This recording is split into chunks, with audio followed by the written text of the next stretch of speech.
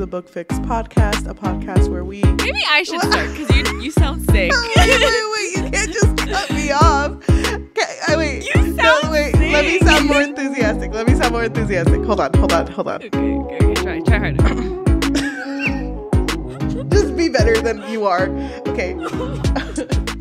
Hello, welcome to the Book Fix podcast, a podcast where we fix lives one book at a time. I'm your host, Cheli. And I'm your host, Yajaira. I'm going to keep that in.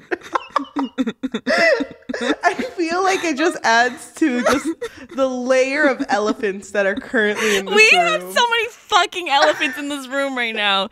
First of all, our audio has been fucking with us for the past 2 weeks, I think. I don't know. I've lost track. And not just one of us. It's just both of us. It's both of us. It hasn't band a week for, good technical stuff. Everything's just been going to shit. No, and I like how hold on. I like how that was your first elephant in the room and not the fact that I'm fucking dying right now. Oh, well, okay. Yes, Cheli is really sick right now. Cheli gets sick a lot when she has time off. So if you hear her sick again in the future, just be like, oh, it's spring break. She's probably not doing anything. Dude, I don't even know where to start. It's been such a freaking month. And I keep looking at the fucking calendar and I'm like, how is it not even halfway? How is it not even halfway? It's so funny that you say that because I feel the opposite. I feel like it's flying by. And not me. Yeah, so we've just been having a lot of problems. And thank you for being patient. Sorry. I know. It happens. Originally, with Honey Girl, the issues were with my mic. There was a lot of static, whatever. And we filmed it again, and it was fine. We posted it up. And then we filmed Skin of the Sea. Actually. And let me just say... No. Wait, you're going ahead of yourself. There was issues with that. We refilmed Honey Girl. Okay, refilmed. And then for some reason, there was a portion of it when we were talking about the book tea that just went blank. There was we spoke about it, but there was no audio for some reason. But the rest of the audio is connected to that audio and for some reason worked. But that section didn't. Yeah, which was the book tea. So I feel like we were bewitched. We were. Yeah, and we cut out the book tea, but then we were like, oh, we should talk about it in Skin of the Sea only because we don't want people to think that never happened. Yeah. So let's mention it during our Skin of the Sea film. So we filmed Skin of the Sea, we recorded, and it was, dare I say, magical? It was really magical. Was. It was such a good episode. I really enjoyed filming that with you. And then I feel so bad because we had filmed Skin of the Sea and I uploaded my portion of it. So it was an hour and 20 minutes or so of me, right? And I uploaded it and then we hung out. And while we were hanging out, I saw that it kept saying error in the upload. And I was like, okay, well, maybe I just need to do it again. Sometimes that happens. So then I got home. Well, we left each other. It was pretty late in the night. And it was so great to catch up with you. Loved seeing you. But then I tried uploading it again and it said complete. So I was like, okay, great. Because it takes a second to process it. So then I go to bed. Before I go to bed, I text you. I'm like, okay, it should be up soon. Then I go to bed and I wake up. I look at my emails and I see that it said error processing the episode. And I was like, what? So I opened up my audio and there's absolutely no wavelengths, nothing at all. It's like I didn't even connect a microphone to it or something. I'm so confused because I checked it 10 times, but yeah, it just has not been our week. But we're sucks. Here. It does suck, but I mean, it happens. This is most likely going to be going up on a Tuesday. So happy Tuesday, guys. Happy Tuesday. Hope you enjoyed the Super Bowl. Today, we are going to be talking about Skin of the Sea by Natasha Bowen. Mm-hmm. So normally we start these off by saying a spoiler-free summary, and then we guess how the other person feels about the book because we don't tell each other before. Mm-hmm. And again, like last week, which is I'm getting deja vu because with Honey Girl, we already knew because we had filmed it already. So again, we already know how the other person feels, but I do want to say that I guessed Cheli right, and honestly, that's all that matters. And I do want to say that I guessed Yajaira 100% right. No, you didn't. Because no one can prove that or disprove it. You said you weren't gonna gaslight me in this episode, you liar. I didn't say that. Oh my god! You know, I actually have it on here that you did. So I don't insert know what you're the clip about. right now. But why don't we start off with our spoiler-free summary? You gave it last time, so go ahead if you want to give your same summary. Okay, so we want to apologize beforehand if we butcher these names. You listened to the audiobook. Audio. I didn't, but I did look up pronunciations afterwards. I don't think these are going to be perfect though. But okay, so the main character's name is Simidele. Or Simi. And she was remade as a Mami Wata, which translates to Mother of Water, which means she's a mermaid. And at the beginning of the story, her sole purpose was to gather the souls of slaves that get tossed out of the ships and passed in the sea.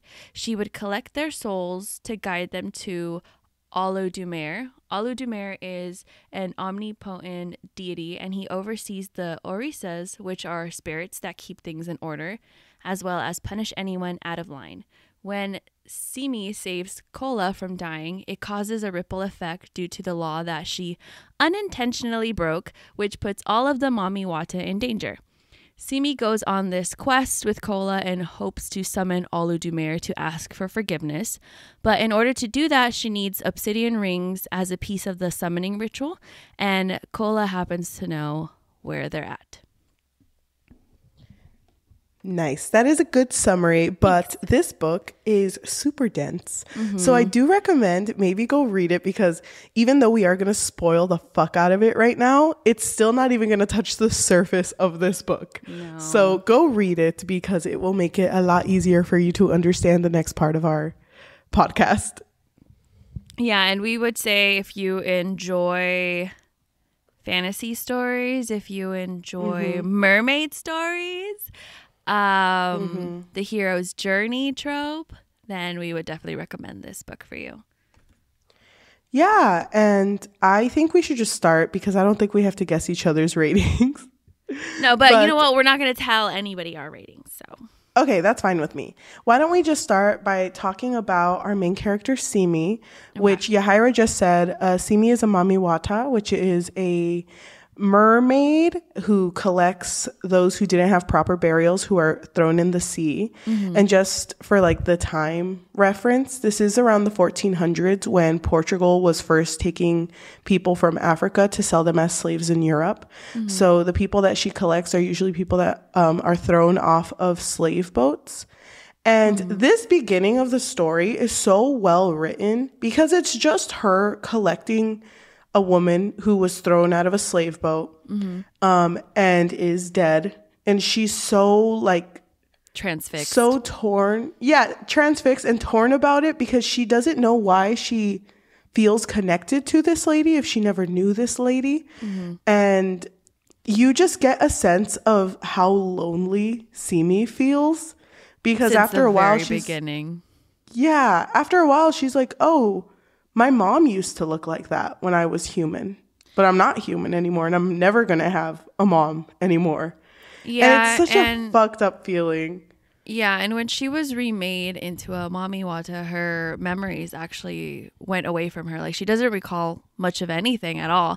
The only times that she gets glimpses of her memories is when she's outside of the ocean, like when she's basking in the sun, like on the sand or something. And she does she does go from having legs to having a tail once she's in the water. So she can like blend in if needed. But really her main purpose in the beginning of the story is just to collect souls and then pass them on to Yemoja, which she is one of the Orisas.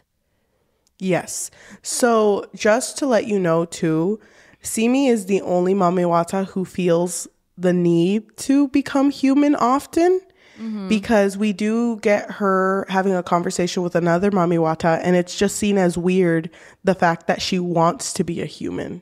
Like, it's not something that Mamiwatas really want. Yeah, and I think it's not really that she wants it, but she kind of has this weird feeling of, oh, I feel like I'm missing something. And because she Yeah. doesn't immediately remember, her humanity yet.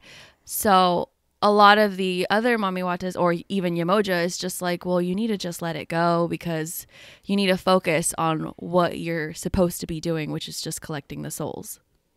Yep. So that's basically Simi, the beginning of the story, Simi. I want to say that when I started this story, I immediately liked her. I felt like she was a really sad character. And I think it's pretty consistent throughout, because even though she does build relationships throughout the story, she still remains lonely because she knows that's kind of how it's just supposed to be. Yeah, because Yamoja does warn her very early on that if she were to ever feel, some type of love for anyone, she would be turned into a spuma, which is foam. So Yeah. sea foam, pretty much. And so she always has that in the back of her mind. She always has the she just always knows that she can't cross a boundary between any of the humans. And I definitely felt for her too, as well as you, Cheli, because I just love the way that Natasha wrote her, more specifically, like the way that she wrote her emotions, because even when she starts to feel jealous or envious of other people's relationships with each other, I was just like, damn, I know that she can never just let go for a moment because she knows that she can't have that. Yeah. And it's really sad, but her life immediately changes, because there is one day where she is swimming next to a boat that is carrying a lot of slaves, and she's kind of waiting because she sees that sharks are kind of surrounding the boat. So she's like, yeah, that's kind of a signal that someone is about to be thrown off.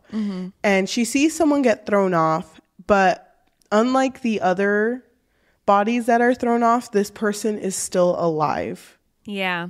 And she kind of faces this conflict because she's like, okay, I'm supposed to collect the souls of the dead, but he's not dead. So, and it's so sad because I think it was the day before when Yamoja was like, don't forget your responsibilities. And she's like, don't worry, Queen, I won't. But then Queen, I would never forget. I would never forget what you just told me. She sees this boy who's thrown off of the ship, and she just ends up saving him. Like, she ends up grabbing him, swimming towards the shore, and she starts nursing him back to health.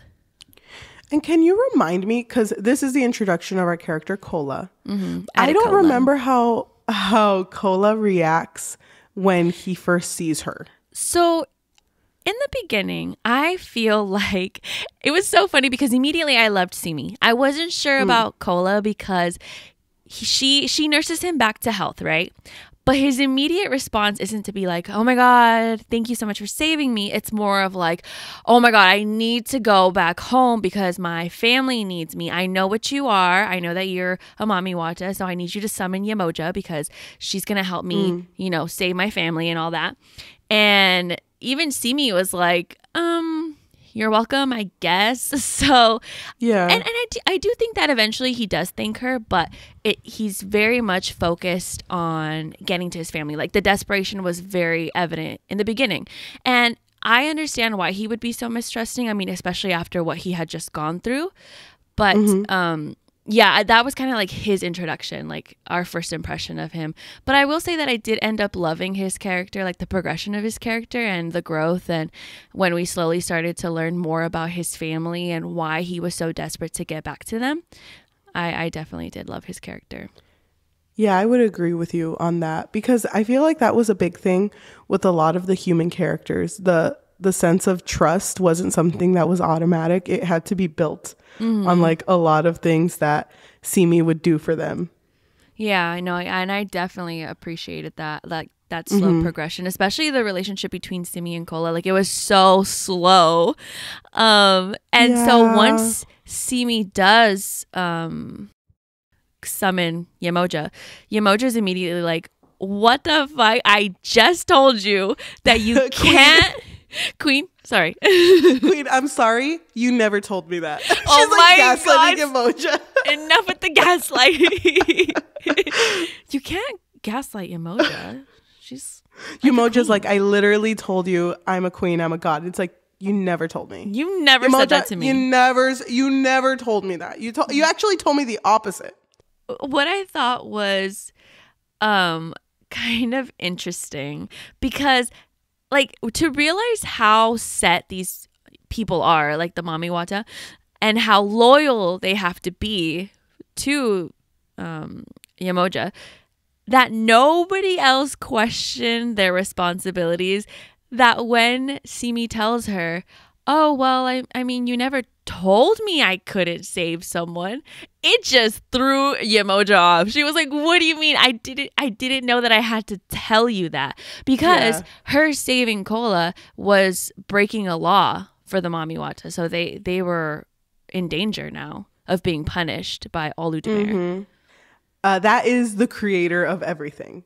So the only way that Simi can really fix what she's done is go to the creator, Oludumare, and ask for forgiveness for what she's done in order to like undam the Mami Wata. And so the way that she has to summon Oludumare is by obtaining 2 obsidian rings, and the 2 obsidian rings are being held onto by a priest. And it just so happens that Cola knows who this priest is, because where he lives is right next to his hometown. So he tells her, well, you know, you're already going that way anyway. So they decide to do this like quest together. I'm going to skip forward a little bit because because I want to talk more about the main island part of the journey. But I just want to say, throughout Simi and Cola going to his home, they do get a lot closer. And I kind of really love the fact that the way that they are seems like it's things that they can't control doing, like just little touches or being close to each other or reaching out when one of them walks away. What really like got to me was when they would be in close proximity, because, you know, maybe she would slip or something, because she is so used to being in the water that sometimes she gets pains when she's in her human form for too long. And so there were a lot of moments where he would have to like hold on to her or help her up or just like, you know, be close to her. Yeah. And she would be so overcome by his smell that it would throw her off, and she'd be like, oh my God, focus. And it's funny because like she's not human either. And although she's gaining parts of her humanity back, you can tell not all of it is completely back, because there was one point where he got really close to her and she was getting nervous. But the way that like Natasha Bowen described it was Simi was feeling this weird feeling in her stomach when she knows something's wrong. It's like, oh, that's so... I know. I freaking loved it. I like that attention to detail of her character. So by the time they reach Cola's home, they've already developed a trust like big enough for him to like want to continue this journey. You know what I mean? Like the idea of her going off on her own kind of stressed him out a little bit. Yeah, and he would constantly like be concerned too, because she technically doesn't have to wait for him or stay, but she does. And even them being in Cola's home, when she's introduced to Cola's mom, at first she's untrusting. And you can see it, but it's because they just really care about Cola. Yeah. And I think, you need to remind me the name. The person who is Cola's friend who was supposed to marry him. Yinka. So Yinka was actually betrothed to him. Dude, that was so juicy. When they revealed that, I was like, damn. I could have had it all. Dude, but I fucking loved her because everyone just loved Cola and they wanted to make sure that he wasn't going to get hurt. But when Kola reveals to certain people, like, oh, I wouldn't be here if it wasn't for Simi. She saved me. I really loved seeing people immediately like adore her for that. They were just like, oh my God, thank you so much. Like we're indebted to you pretty much. Like that's how much they like appreciated her for that. Yep. I do really want to say that I loved that scene because it was sad. That scene where she is meeting Cola's family and she gets this memory of when she was human, and it's just her cooking with her mom, and it was food for her dad, and it was just a very wholesome moment. And it's sad because even though this book has a lot of found family, it's as if Simi knows that she can never have that. So even if it's presented to her, she can never accept it because she's a Mamiwata. Yeah, exactly. It's almost like it's enticing her, right? Like, yes, you're on this very, very important quest, but look at this cute family. Yeah. This could be you one day, possibly. Oh, God, it's so sad because she's just on the sidelines all the time, even though you can tell Kola doesn't want her to feel that way. Yeah, he's trying to include her more in, his home. But obviously, I think she just always reminds herself that I can't have this. Yeah. But there's a character we totally forgot to mention. I was gonna say that right now. Are you fucking thinking about Issa? Yeah, because so during their journey, before they even get to Kola's hometown, which is Oko, they stumble upon this little, I can't remember if it was an island or if it was just like in the midst of the woods. They are in this place, which is a home for the Yumbos, which are pretty much like smaller people, I believe. And one of the characters is named Issa, and he's he's young. And when he learns that they need to get to Oko to get to Kola's hometown, he's like, I can take you guys there. I know all of the secrets, guys, okay? I know like the secret pathways and whatever, like the fastest way. And so they agree. And it's so sad because Issa is definitely he's just a boy, right? And he tries so hard to form this connection with the both of them. And him and Kola immediately clicked, right? Which caused a bit of jealousy with Simi, because she was like, damn, like I can't have that. And so she was a little bit, I feel like in the beginning, she was mistrusting towards him, but I think it was mostly because of her jealousy. And there was a moment where Issa is having them go through this like faster route, but then a creature pops out of the water and hurts Kola, and it attacks them, but I think Kola ends up getting hurt. And Simi is immediately like, oh my God, like I thought you knew this place really well. Like, why would you take us here? Or you should have known, kind of making him feel bad for his mistake. And he was like, I swear, like they're never around this area at this time of the season. And so I really loved him. I really loved his relationship with Kola because they definitely formed like a brother bond. Yeah. But it was really sad too, because when it starts getting to the end and they start realizing that they're going to have to go to a far away place that's going to be incredibly dangerous to get these rings, Simi kind of comes to the realization like, hey, Issa's really young. He shouldn't be coming with us on this journey. And Kola agrees, but he's a boy. So he's like, no, I could go. I promise I'll be great. Like I won't cause any trouble. And in order to shake him off, Kola's like, you're not even family. I don't even see you as a brother. You need to go. It's so sad, dude. Like I was literally suppressing tears because he was like, because the thing about Issa was that he always wanted to be useful, right? He wanted to be helpful. Yeah. Like even throughout the whole journey. So the only way for Kola to get him to leave was to tell him, we don't need you. And that hurt me so badly. I was like, damn, that cut deep. But Issa does sneak into the freaking boat though, so he does end up going. But that was really sad though, that he said that. Yeah. It was really sad. So they go on this boat, and can you remind me why they're going to this island? So when they get to Oko, which is Cola's home, the priest is like right next door, right? And so they go to the priest, and Simi's telling him, like, I really need these obsidian rings because I made this mistake, and I just really need to talk to Oludumare. And the priest is like, damn, I really wish I could help you, but I actually gave them to the twins. And the twins were actually taken by Esu, or Isu? Isu. So we didn't mention Isu yet, but Isu is pretty much like the villain of jealous god. Yeah. He is right? like a, well, is he a god? I don't know if he's a god. I think he is. I don't know. So Isu is pretty much like the main villain of the story, and he is Oludumare's like messenger, like his right hand person pretty much.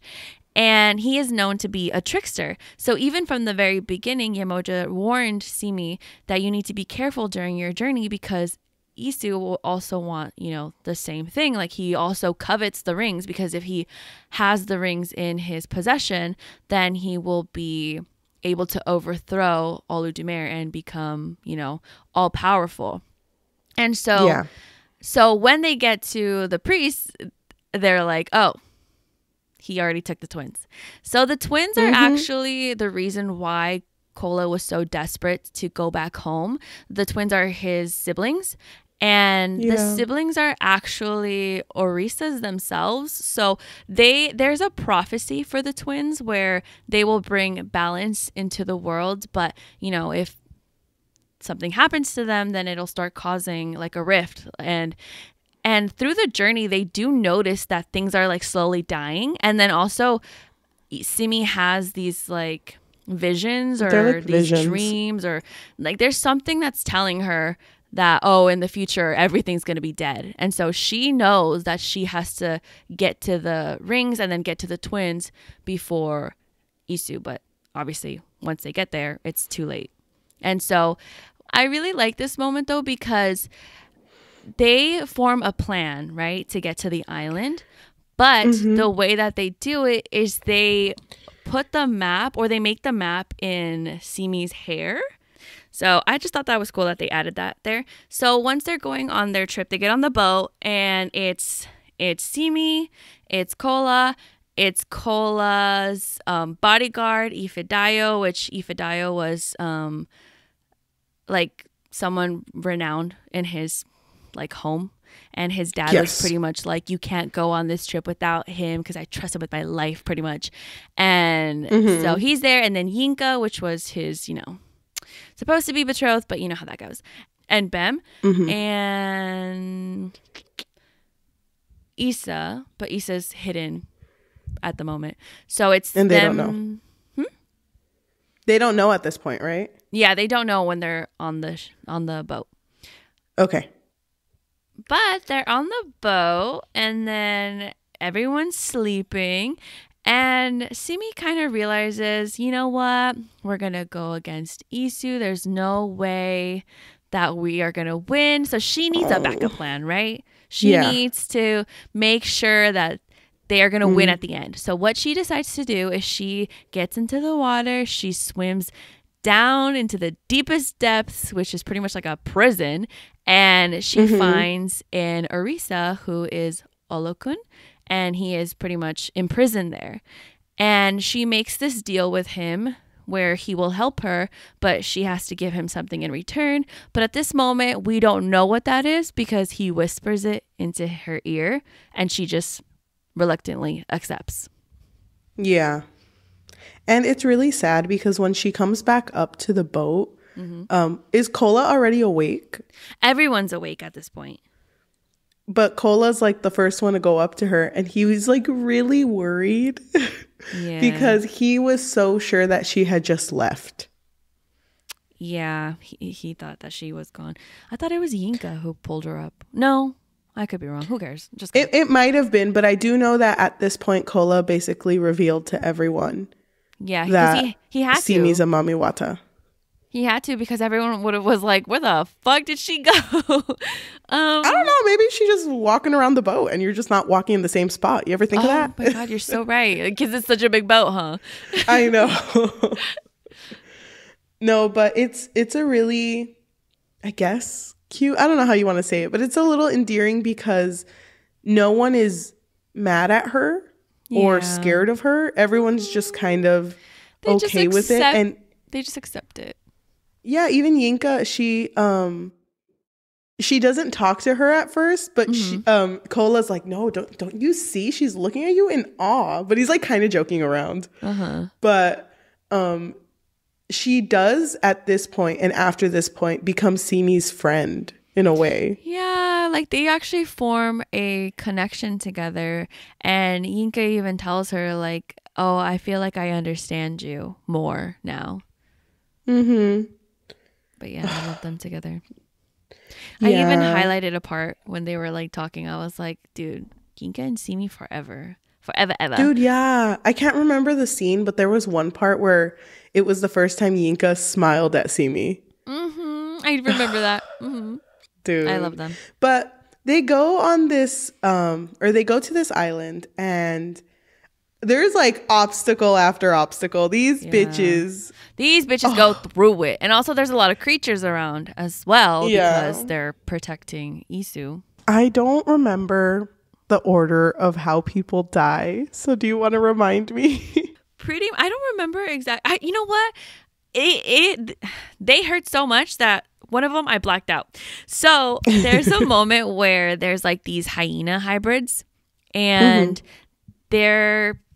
they are in their human form after attacking them, and they are talking to them and they're just like, hey, sorry, you're gonna have to die. And so they look at Yinka and they're just like, you know, I think you're one of us.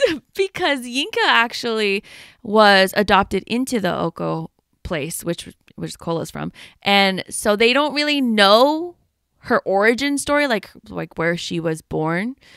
And so they kind of hint at her, hey, we think you're a hyena hybrid like us, you know?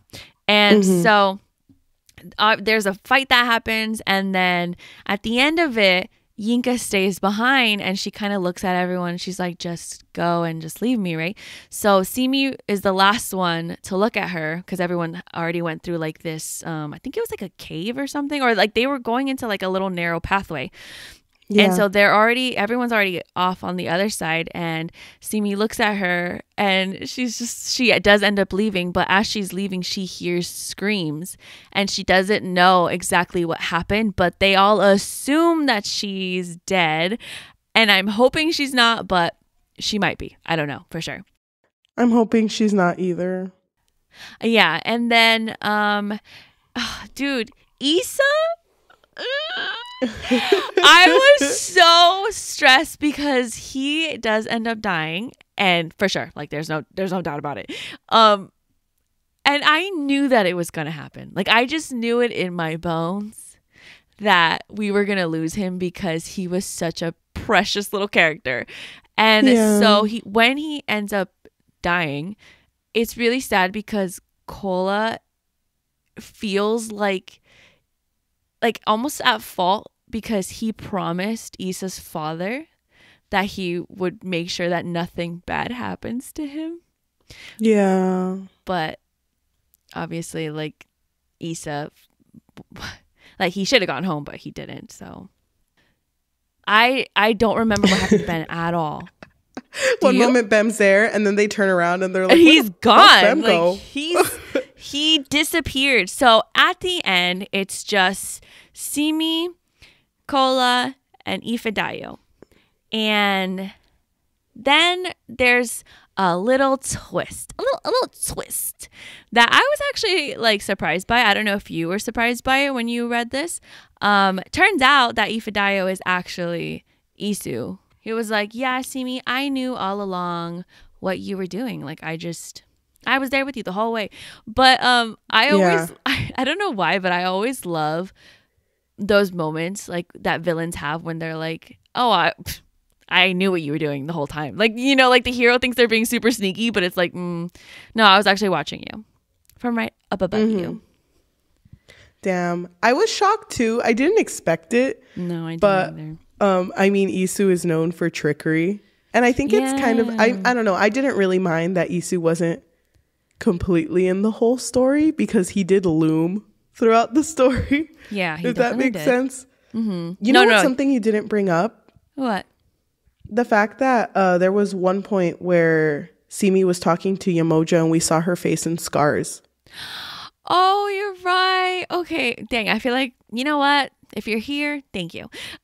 So in the beginning, when Yamoja is upset because of what Simi did, very beginning. Yeah, in the very, very beginning.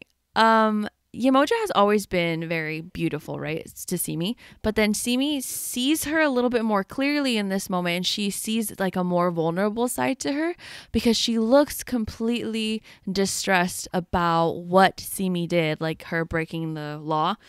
And you see scars in her face.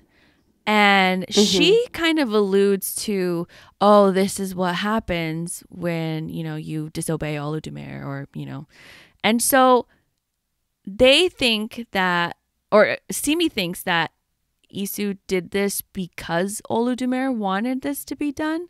Like he wanted to punish them. So obviously the stakes were higher, right? Because they think of Oludumare as someone who is not that very nice. And so, yeah. I should have brought that up, but I totally missed that. But wasn't that something that Isu controlled? Was it? So it is revealed at the end that it was actually done just by Isu's judgment alone. Oludumare didn't tell him to punish Yamoja for what she had done in the past.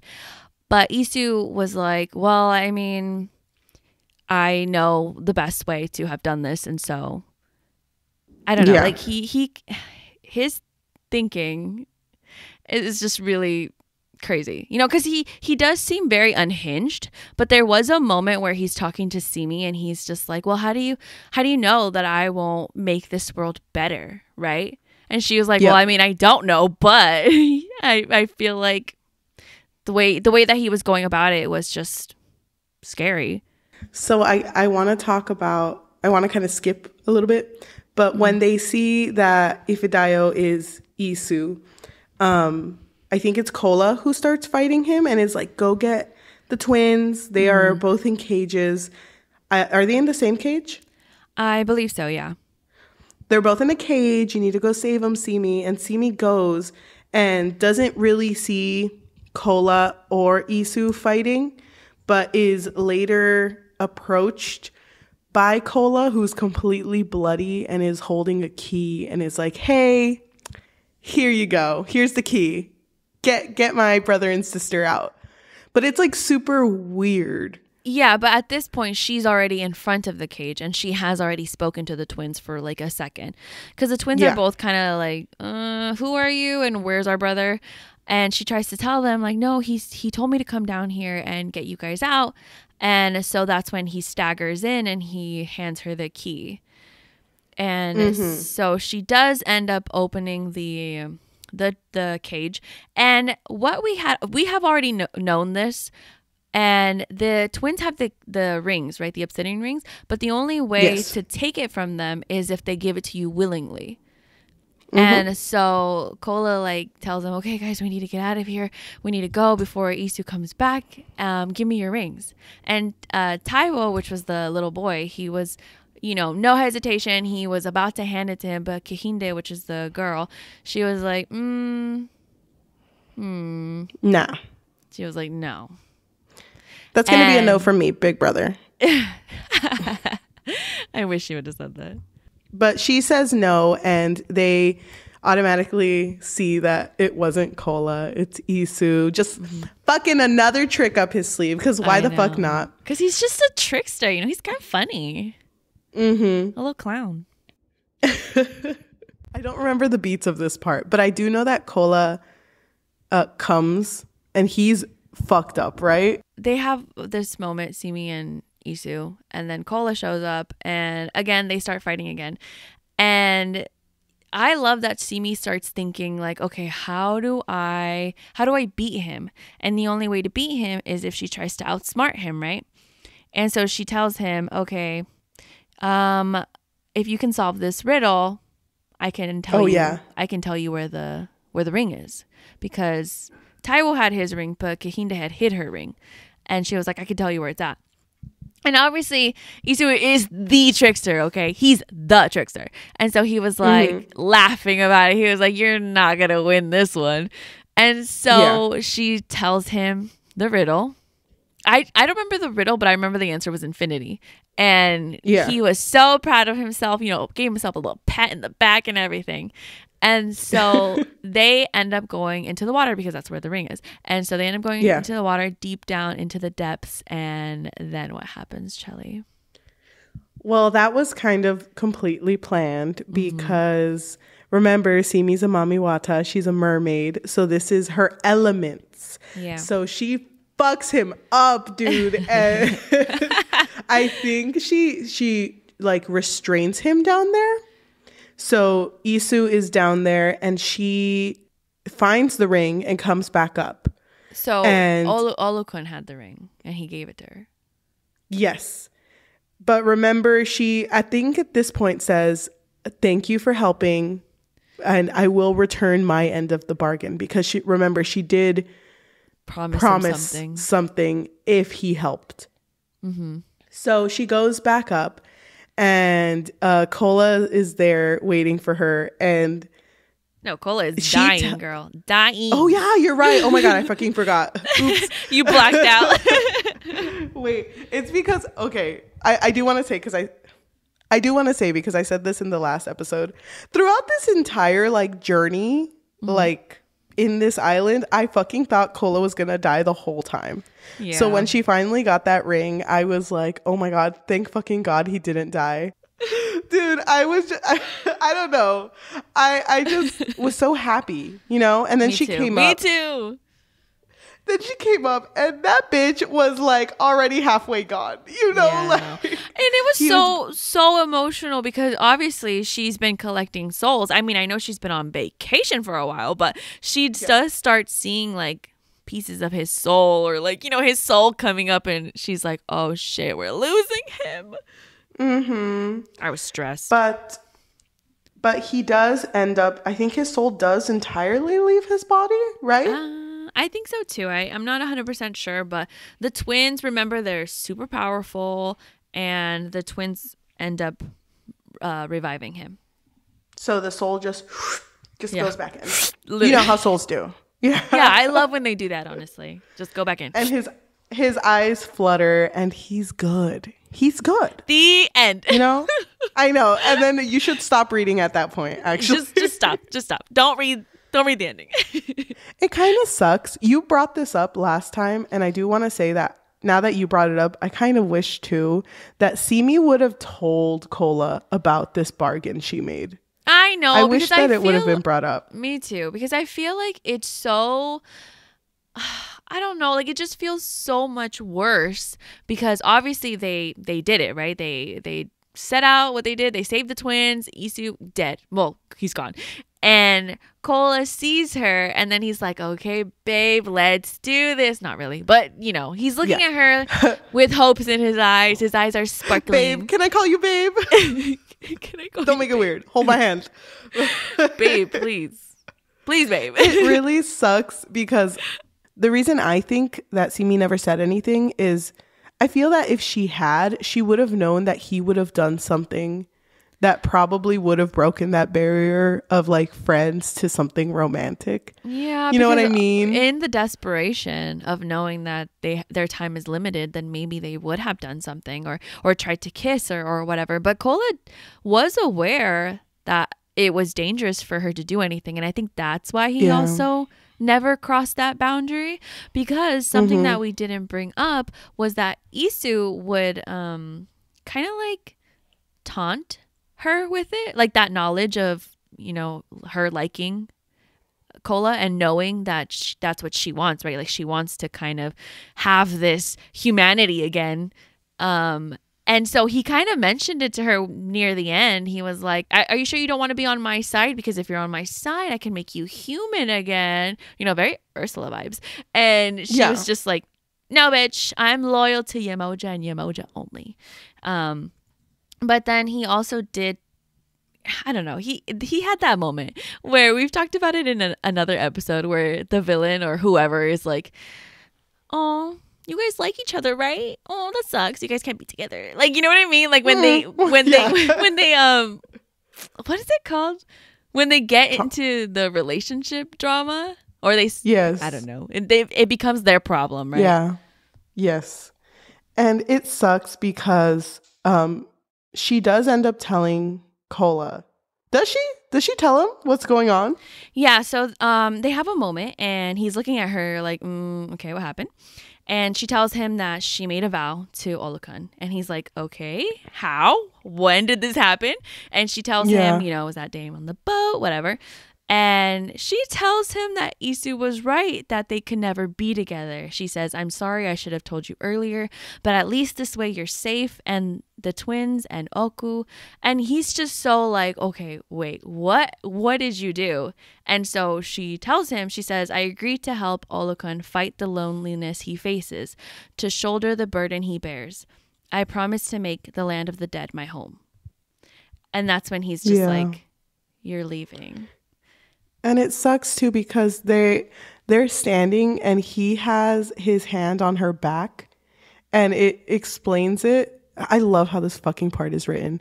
It's explaining how Simi is crying, but as the tears are running down, she throws herself into the sea and the tears disappear with the sea, as she does too. Yeah. And that's how the book ends. Yeah, dude. Oh my god. I love how Natasha writes. Me too. I need to get to the second book. Dude, same. And we didn't mention this, but it was a debut novel. This was her first. Wow, that is really, I forgot that was her debut novel because I think she did an amazing job for her first book, of course. So I think that's something that I never really, I don't know. It's not that I didn't notice it, but I didn't like take it in, you know? Sometimes the dedications in these books are so amazing. Let me read you the dedication in this book, okay? It says, to my mom, who couldn't read very well, but made sure I did. Bro, that dedication, I read that and it like made me teary-eyed. That is so fucking beautiful. That is. You told me that last time we tried filming this. And that was the first time I had heard it. I know. We got a little emotional at the end, actually. I know. No, for real. Emotional again. Dude, but that's really beautiful. Sweet. Mm-hmm. Okay, but anything else you want to bring up about the story? Anything that happened? The characters? I just want to say that I really appreciate that even though this is a YA book, it still went above and beyond and tackled like really, like loneliness was tackled in a very realistic way. You know what I mean? Mm-hmm. Because sometimes I feel with certain books, and it doesn't even have to be YA, I feel like they want to rush to like the good part. They don't take the time to progress like their characters or make the relationships get to like a solidified point. You know what I mean? They want to get there immediately. So yeah, I appreciated that everything was kind of a process for all of them.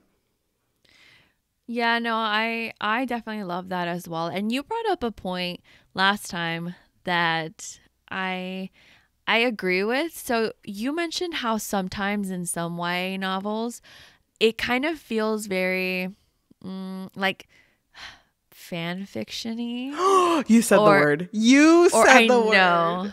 Okay, well, how do I bleep that? F-word. We're trying to get monetized here.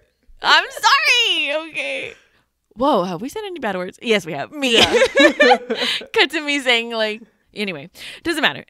So, because I feel like YA novels sometimes rely heavily on certain tropes and they don't really develop the tropes. So it's very, very rushed.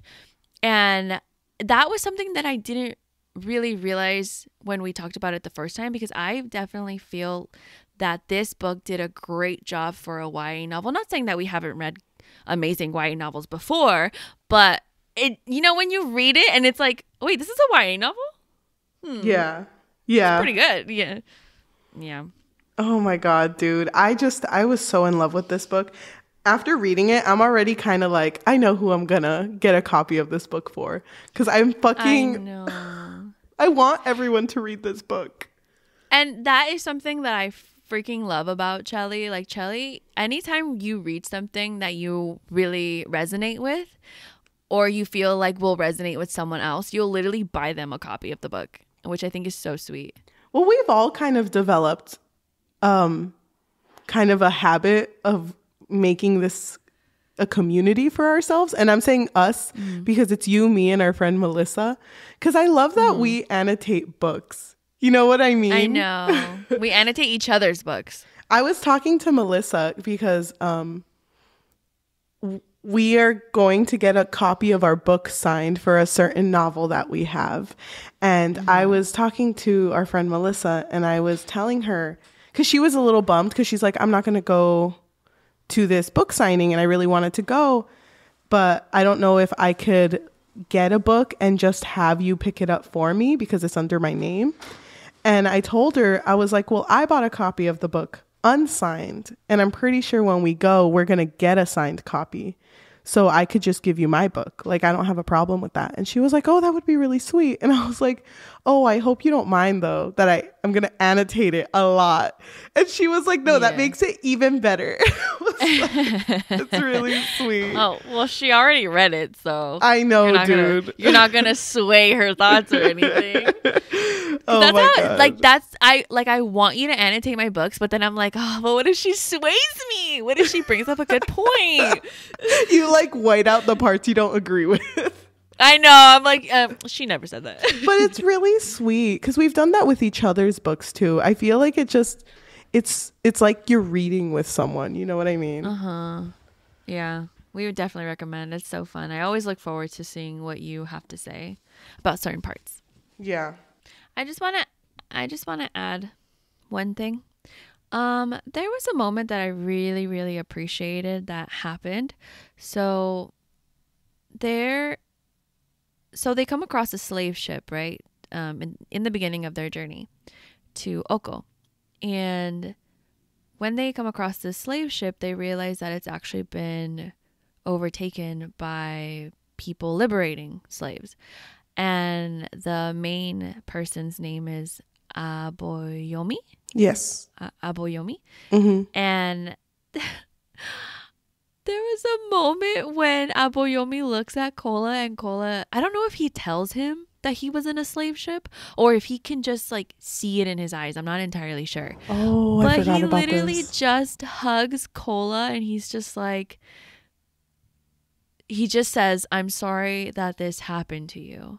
And it was such a like real, raw, emotional moment that I was so like, it made me so emotional. And I was so glad that Kola was able to have that, like, you know, have someone, I mean, obviously it wasn't his doing, but so, no, like, but have someone understand who those two characters. Yep. I appreciate it too. I thought it was really good. Do you want to go to overall thoughts? So my overall thoughts of this book was that I absolutely loved this story so much. I was immediately connected to Simi's character. I loved the way that Natasha introduced her character, but also developed her character. I feel like it was very, very relatable. You know, that feeling of loneliness and longing for something that she couldn't have.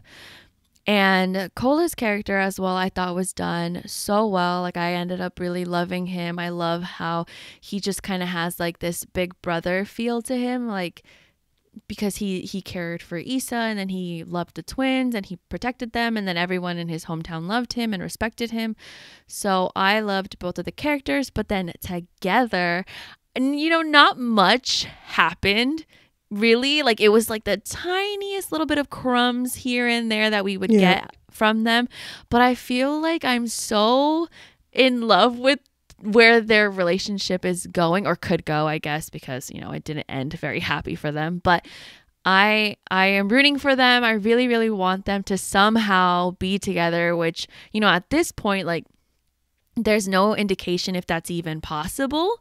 Yeah. Which I think makes this even more exciting. So I'm just excited to get to the second one. I loved the world that this story had. And let me think. And just, I don't know, like just the relationships in it as well. What are you going to give it?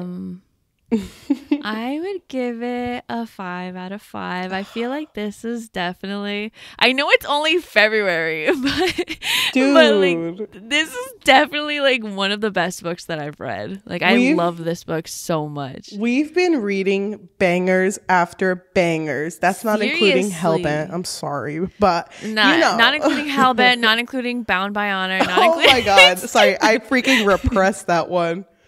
Not including Honey Girl. Just keep going. Dude, but it's only feel left like with 2. I feel like 2023, we're going to read really good books. You know what I mean? Oh, I feel it. I feel it in my bones. I really, really hope so. I agree with you. I loved the relationship. And I also love like this type of forbidden love, because usually in that trope, forbidden love is very like societal sometimes, where it's like, oh, you're not supposed to love me because of society. But this one's like, no, if you love me, I will turn into espuma, foam. Like you literally can't love me. So I like that there's that sense of it's just no possible way that it could happen.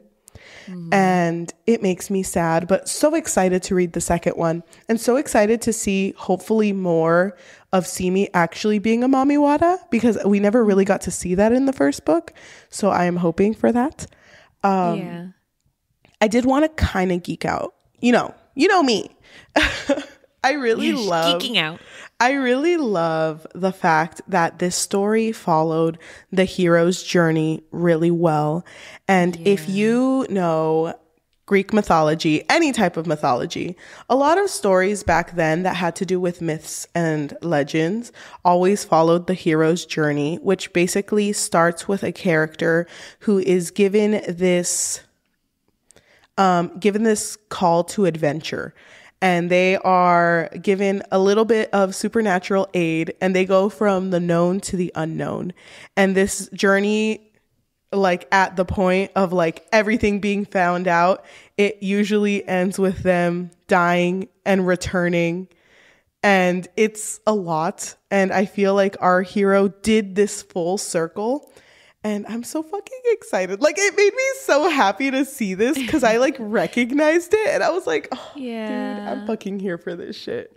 And I fucking love that whole journey, you know, that trope and everything. And I obviously knew, but I didn't know that it followed it so well, but it really does.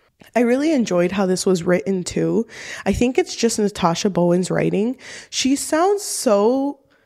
It's like so beautiful the way that she writes. She's able to convey emotions and feelings so well. And she doesn't like sacrifice anything in it. So she won't sacrifice like character development or characterizations to make them feel a certain emotion. Because I feel like sometimes with writing, because you want the audience to feel a certain way, sometimes your characters will act out of character for you to hate them, for you to feel bad for them. And it felt so realistic to read this story. And I can't wait to read the second one. I don't know if we're going to read the second one on the podcast, but honestly, if you wanted to, I'm so down. Yes, we are. Dude, okay, good. I was nervous. Of course we are. This feels kind of like... Cancel our plans. We're doing it. This feels kind of like Bridge Kingdom. How when we read it, we were like, wouldn't it be funny if we read the second one? And then we did that night. If you think about it, we've done that twice. Because then after that, we read Battle of Blood. And then immediately read Queen of Myth and Monsters. Wow, this year... Going strong. I know. And then Ninth House and Hellbent. Right. Right. Oh, dude. Well, that wasn't because we were like, whoa, it's so good. Let's read that. Wasn't willing. That was forced. We're so mean. Dude, it was so funny. I went to Target the other days with my brothers and I was pointing at books and I was like, I read that one. I haven't heard of it. I was pointing and then I saw Hellbent and I was like, don't read this. Don't read it. Don't even look at it. And they were like, we weren't going to read any of these, actually. I know. That's what my brother does to me, too. He's like, I don't really read hardly ever. So don't worry. I won't. I promise. But I didn't even say it. I'd also give this story a 5 out of 5. It was a fucking good read. And like I said, I guess you're right. So, I guess I'm getting good at this. I don't know. I don't know, dude. Maybe you are. But thank you so much for listening. If you are listening to us in podcast form, whether that be Spotify, Apple Podcasts, Amazon Music, or anywhere you get your podcasts on, thank you so much. If you can leave a rating of 5 stars and a review letting us know how we did, it really helps, mostly with the ratings. It really, I feel like it exposes and recommends us more to others. Mm-hmm. So thank you for those of you who are doing that. And if you haven't, just take a few seconds and do it right now. Yeah, we would really, really appreciate it. If you would like to tell your friends, family, loved ones about us, exposure is best done through word of mouth. If you are watching us on YouTube, thank you. If you can like, comment, subscribe, and hit that notification bell because we post every Tuesday/Thursday when our audio is not playing tricks on us. When the stars are aligned, because damn, it's been a rough week. And if you want to just support us even more, just like a little more, join above and beyond. Join our Patreon because we're trying to form a community of readers, and it would be really nice for you to join us there just to get a little bit of extra behind the scenes stuff too. Yeah, we're going to have exclusive content on there, and we also want our listeners to become more involved in the episodes that we make, and I think that would be a great way. And hopefully eventually we can even form like a book club or something. Dude, I know that would be so fun. But if you're interested, go ahead and find us on patreon.com/bookfix. And if you want to follow us on social media, we do have an Instagram that we are going to have to be more active on ever since that TikTok scandal. So if you want to follow us on Instagram, it is at the Book TikTok Fix. Scandal. Oh my gosh, I'll talk to you after we say bye. At the Book Fix Pod, TheBookFixPod. If TikTok is still up, follow us on TikTok at the Book Fix, TheBookFix. Thank you. TikTok just got in trouble with the American government recently. For what? Apparently it's spyware. But I'm trying to think of like, okay, if they got a hold of our TikTok, what are they going to see? What are they going to see? All of my drafts are already gone, so. And all of my drafts are me just like using the same audio in different angles. So you're not going to find much. So really, who's torturing who, okay? I know. It's funny. I could see our FBI agent looking at it right now. And he's just like, oh my God, the Bridge Kingdom. Don't mind if I do. Again? Damn. These girls just don't stop. No, but why don't we end our episode like we usually do? Yajaira's going to roll a dice, and if it lands on an even number, we read a positive review of this book. And if it lands on an odd number, we read a negative review on this book. We are not connected to these reviews at all. We just read them and we leave them in the air. We don't talk about them unless you want to join our Patreon where we can talk about them. But, yes, exactly. But go ahead and roll your dice. Okay. All right. We got a 5. Which is an odd number. So I'm going to read a negative review of this book. And just to let you know, this book, overall, it looks like it got more 4-star reviews. Do you ever notice how Goodreads goes down very often, but Storygraph doesn't? Just wanted to let you guys know. Yeah, that's why Storygraph is superior. I'm just saying, like, I'm just saying. Use Storygraph this year. Hear me out. And also Storygraph has, you can do 3.25, 3.75. More accurate. Thank you. So let's go ahead. On Storygraph, it does have a 3.85 overall rating. Let me go ahead and read a negative review. It's kind of hard because can you set them in order by stars? That's the only thing that I wish Storygraph would do is you can't filter through them, so you just have to kind of scroll down until you find a negative one. I found one. So this was written by Hissing Potatoes, which honestly love that name. Is that your government name? Please let me know. Gave it 2 stars. Is it Hissing Potatoes? Hissing. Or is Hissing Potatoes the first name? No, the full name. Hissing Potatoes. Kissing? Hissing, like a cat. Like a snake? Yes. Okay. Hissing Potatoes gave this a 2 out of 5 stars and wrote, I loved exploring West and Central African mythology in a Little Mermaid retelling, but the narrative was slow and dry for me. The characters, one-dimensional. Thank you so much for listening, and we'll see you on Thursday. Bye. Bye. Are you ready? Dude, it's tomorrow. Am I ready? It's funny because it's tomorrow for us, but it already happened for if you're listeners. Watching this episode on Tuesday, it already happened.